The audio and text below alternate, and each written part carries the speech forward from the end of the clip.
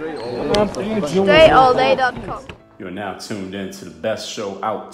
This is the one where you learn the discipline of showing up day after day to do the work, the confidence, the discipline to show up day after day to do the work, the confidence to put yourself out there boldly and authentically, and the mental toughness to continue showing up, doing the work, putting yourself out there, even when the success you've expected to achieve is nowhere to be found. You filed a missing persons report for that success because it ain't where it's supposed to be. But on top of all that, you get even more. You get this personal initiative. This is that go-getter energy that moves us to go make things happen instead of waiting for things to happen. When we're tired of just sitting around hoping and wishing for something to happen, we just go make it happen. We call that personal initiative. You're going to get that too. And we put all this together. What you get is the mindset, the method, the podcast, the book. If you don't have the book, go get it. It's called Work on Your Game. My name is Dre Baldwin, also known as Dre All Day. Welcome to the show. Today's topic is when to ignore what you know. Yes, when to ignore what you know. Now, this topic is a little bit counterintuitive for some of us, because how many years did you invest in school?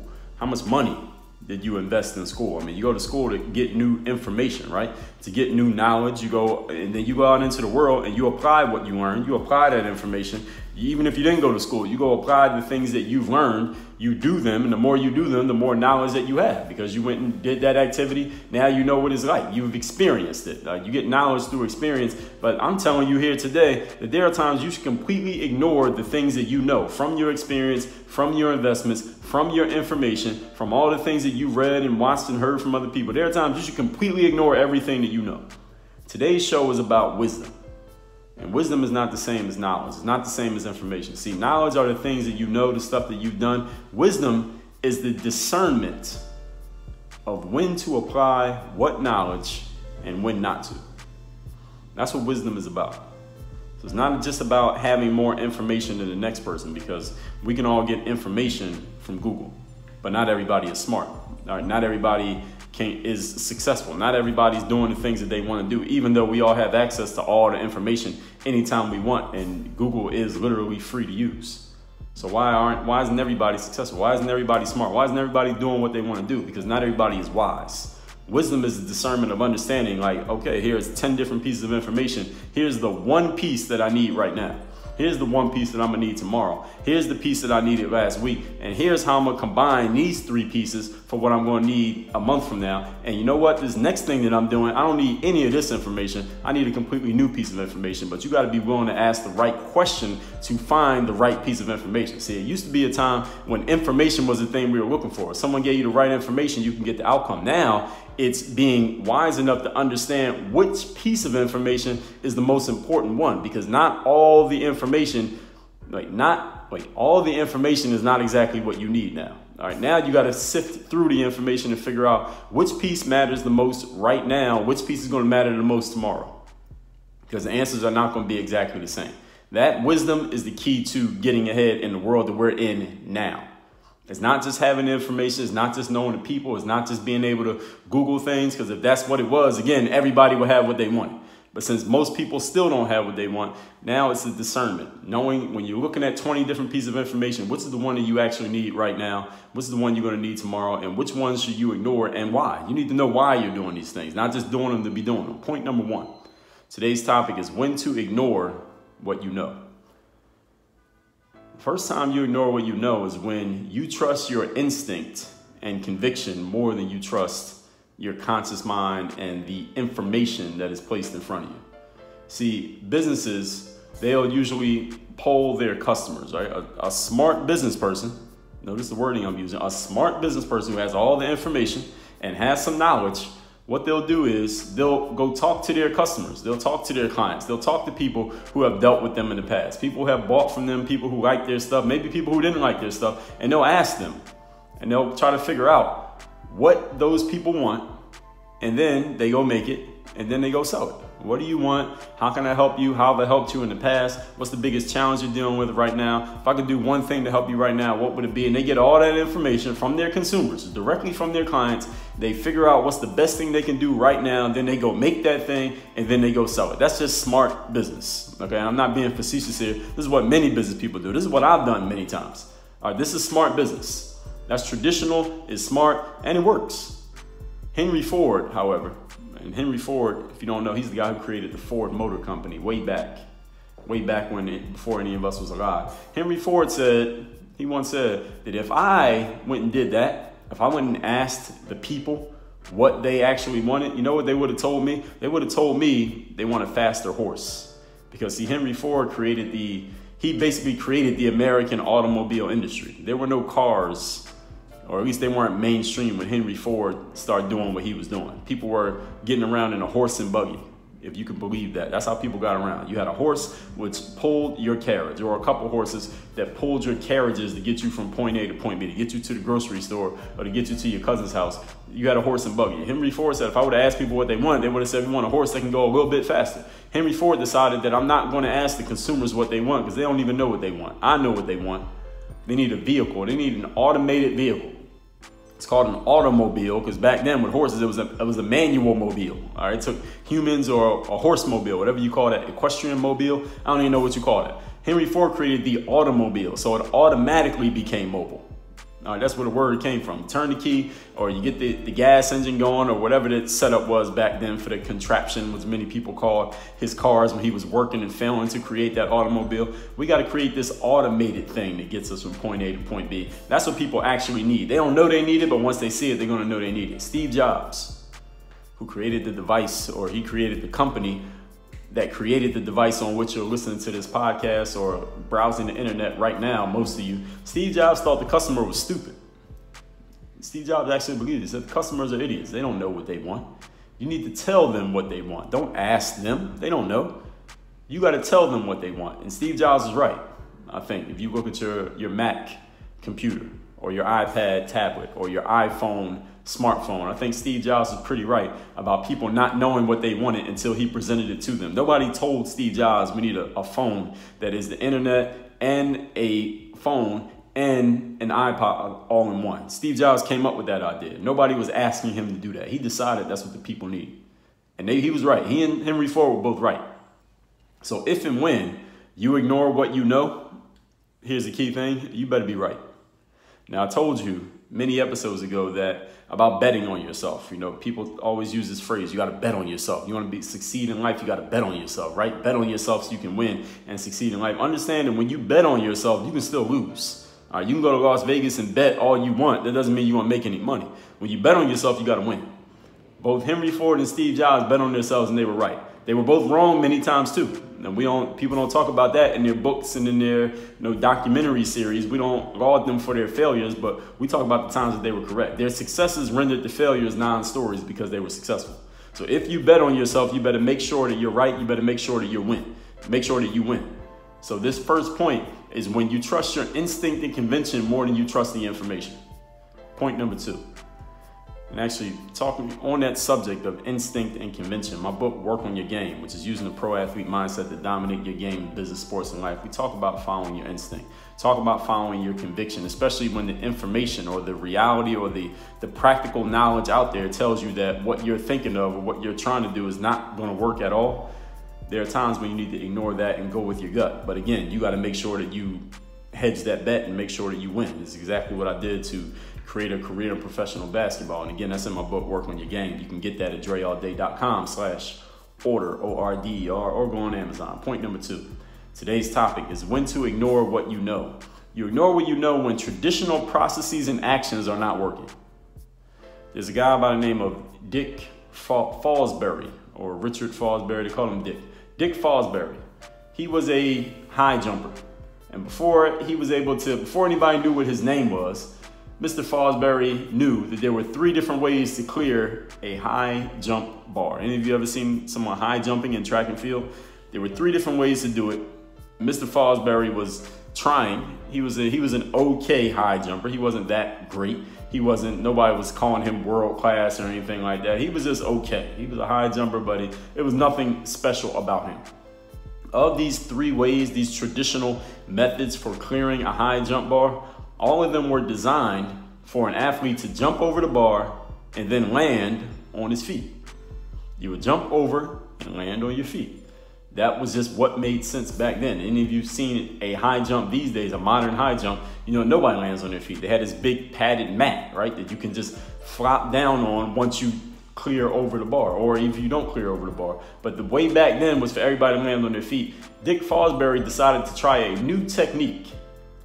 And he wasn't going to win because he knew that he couldn't win using the traditional methods. That's the point that I'm making here. When the traditional processes and traditional actions are not producing the results that you want, you may have to go against the grain of what's traditional because the traditional is not going to work for you. You may not be good enough to win traditionally, so you might have to do something a little bit different. He knew he couldn't win using traditional methods, so he started doing something different. He jumped over the bar backwards. He came at an angle towards the bar, and then he would leap and arch his back in such a way that he would clear over the bar by going over the bar backward. I can't really explain this in words any better than what I'm doing right now. So go online and look up a high jumper. You can look up Dick Fosbury and you'll see a picture of what he did. Nobody had done that before he did it. And when he first started jumping this way, this flop method, he basically flopped over the bar, but he jumped over it. He cleared it, technically did clear it. His coaches, other coaches, rival players, rival track and field athletes, the media, they all criticized Dick Fosbury and they start calling him lazy. They said this is a lazy approach to high jumping. I mean, you're landing on your back, you're kind of flopping over the bar, you're not really jumping over it. That's what people said when he started doing this. And they start calling it the Fosbury flop. And again, go watch any high jumper. Everybody uses it today. Today, this is the normal method. This is the normal process. This is the traditional thing today. So most high jumpers never knew anything other than this. When you use the same techniques, this is the point. When you use the same techniques that everybody else is using, you're in a skills competition. And sometimes other people are just more skilled than you. Sometimes other people are just better than you. So using traditional knowledge is going to get you beat if you're not the best when it comes to skill. That's when you don't use what you know. That's when you might have to say, no, let me try a different method. Because if I do what everybody else is doing, listen, he's more skilled than me. She got more skill than me. He's been in the game longer than me. He has more talent than me. There's no way I'm going to win if I go the traditional method because they're using the traditional method and they're just better at it than me. There are sometimes in life, people, we just got to admit that other people are better than us using a certain method, so we got to use a different method. But again, as I talked about in yesterday's episode, in order for you to even apply this, you got to be willing to ask yourself a better question. Dick Fosbury, listen, he wasn't the first high jumper to come around and notice, you know what, all these other high jumpers are better than me. He wasn't the first person to realize that. But he was the first person to ask himself a better question and say, how about I use a different technique? What if I used a different technique than everybody else since I'm not going to beat them going there? Well, if I try to do what they're doing, they're going to beat me because they're better at the game than me. How about I do something different? That was the better question he asked himself. Now, I'm sure that answer did not just come to him immediately. He had to try some different things. Maybe it came to him in the shower. Maybe it woke him up out of a dream. I don't know. But he had to be willing to ask himself the better question. Most of us, when we find ourselves in a stuck, quote unquote, position, where other people are more skilled than us and the traditional methods of getting things done are not quite working the way that we want them to work, we either A, quit, or B, try to work harder at doing the exact same thing that already isn't working. That's what 99% of us do 99% of the time. The exact same thing that already isn't working, or we just completely give up and decide that it's not going to work for us. How about you ask yourself a better question? What if I did things differently? What if I just changed one element of this? What if I did things just a little bit different than what everybody else is doing? Yes, there's going to be criticism. Yes, you're going to get funny looks. Yes, it might not even work. But we know that the way that you've been doing it ain't working, so you might as well try something different. Are you courageous enough? Are you confident enough in yourself to even allow yourself to think that, let alone do it? Point number three, rather. Today's topic is when to ignore what you know. You ignore what you know when you know something else that works better. Isn't that a simple enough point? If there's something out there that works better than what you already know, you should probably employ that thing. Again, you got to be confident enough, courageous enough to look at the thing that you've been doing, look at the thing that everybody else is doing, look at the thing that people expect you to do, look at the thing that's traditional and accepted and say, you know what, I'm not going to do it this way because I know a better way. And a lot of people aren't willing to do that, even when they know a better way, because you know what happens when you do things different from everybody else. You get funny looks, you get criticized, you get attacked, some people may want to sabotage you just because you're doing different than everybody else. But you got to be confident enough in yourself and mentally tough enough to do it anyway. You know, the saying goes, winners never quit and quitters never win, right? And that cliche is mostly true. It's also true that it's stupid to persist at something that you're not seeing a future in and you aren't excited about in the process. All right, they're both true. And this is the height of wisdom right here. It is smart to believe that you can't quit and win, and that you can't win and quit. It's smart to believe that. All right, that's traditional knowledge. Is a cliche. Is a cliche because it's based in truth. But it's also smart to believe that if you're persisting at something in which you don't see a future for yourself and you're not excited about the process, it'd be stupid to keep doing it. That's also smart. That's also true. It's not cliche, but it's also very true. So see, wisdom is understanding which one of these you need to apply to what you're doing and which one you should ignore. In the 48 Laws of Power, my favorite book of all time, author Robert Greene has a chapter called Entering Action with Boldness. That if you're going to do anything, do it as boldly as you can possibly do it. You know, stick your chest out, be ambitious about it, be courageous about it, have that chutzpah, you know, put yourself out there audaciously, because people will move out of your way. People will do what you say do. People will go where you say go. People will allow you the space to do whatever it is you want to do when you enter an action boldly, because we can feel people's energy coming off them without them saying a single word. This is very true. Everybody here knows this. But Robert Greene also has a chapter in the exact same book that says, use the surrender tactic when you're the weaker person in a situation. So there's one chapter where he says, if you're the weaker person, use boldness, because boldness will put people on their heels. It'll back them up. It'll move them out of your way, and it will let you do whatever it is you want to do. And then he turns around and says, if you're the weaker person in a situation, use the surrender tactic. Surrender to that person. Show them that you're weaker than them. Show them that you're not trying to fight them. Show them that you're not a threat. Show them that you're willing to go along with whatever they want. Those are two completely opposite ideas, two completely opposite pieces of advice in direct conflict with each other in the same book. Which one is true? Which one should you apply? Both of them. See, your wisdom tells you which one to apply and which one to ignore and when. See, this, you can't get that on Google. So you can't get that just by reading every single book and saying, all right, I'm going to just apply everything that I heard. You can't get that just from listening to every podcast or watching every YouTube video or subscribing to every email list. See, this is wisdom, and this comes from experience and or from learning from someone who understands it already. Taking two conflicting pieces of information and knowing when to apply which one and when to ignore the other one. This is when you ignore what you know. When you know something better, when you know something that makes more sense for this particular situation, you can come back to the thing that you ignored. Just because you ignored it today doesn't mean you got to ignore it tomorrow. Tomorrow it might make sense to use that information, but today it makes sense to use a different piece. And the day after that, it might make sense to use neither one of those and do something completely different from everything. Let's recap today's topic, which is when to ignore what you know. Today's show, as I said already, is about wisdom, which is not the same as knowledge. Knowledge is the things that you know. Wisdom is your ability to discern. That's the key word, discerning when to apply what knowledge and when not to. Point number one, when you trust your instinct and convention, you should ignore what you know. See, a business will poll customers and talk to their past clients and ask them what they want. Then they go make it, then they go sell it. That's traditional, it's smart, and it makes sense, and it works. But there was a guy named Henry Ford, another guy named Steve Jobs, who both said, no, I'm not going to ask the customer what they want, because what the customer wants is not really what they need. I'm going to go make what they need, then I'm going to show it to them, and then they're going to want it, because they didn't know it existed before, so there's no way they could tell me that they want it. And both of those guys were right. So if and when you ignore what you know, you better be right. You're betting on yourself, you better win. All right, betting on yourself alone doesn't mean anything. You can lose all your money betting on yourself. Okay, and you've been in Atlantic City or Vegas, or there's a lot of places you can bet now. You can lose everything betting on yourself. All right, you got to bet on yourself and win. All right, it's not just doing the bet. You got to be successful in those bets. Point number two, when traditional processes aren't working. Dick Fosbury, he knew that he wasn't going to win doing the traditional high jump because everybody else is better than him. But he said, what if I do something different? He was willing to ask himself a better question. He came up with a better answer, a better technique, and then he beat everybody else. And now everybody in the world uses his technique because he was courageous enough and mentally tough enough to use a different technique, knowing he was going to be criticized, knowing he would be attacked, knowing he would be ridiculed for it. He did it anyway. It worked. And now everybody's following his lead. Point number three, when you know something that works better. They say that winners never quit and quitters never win. This is cliche and it's mostly true. That's why it's a cliche. It's also true that it's dumb to persist in something that you're not seeing a future in and you're not excited about. Which one is the right one to apply for you? It depends on the situation. Again, your ability to discern will help you figure that out. Robert Greene said, interaction with boldness. In a different chapter in the same book, he said, use the surrender tactic. When you're weaker than another person, which one is right? They're both right. Your wisdom, your ability to discern tells you which one to apply and which one to ignore and when to apply which one and when to ignore the other one.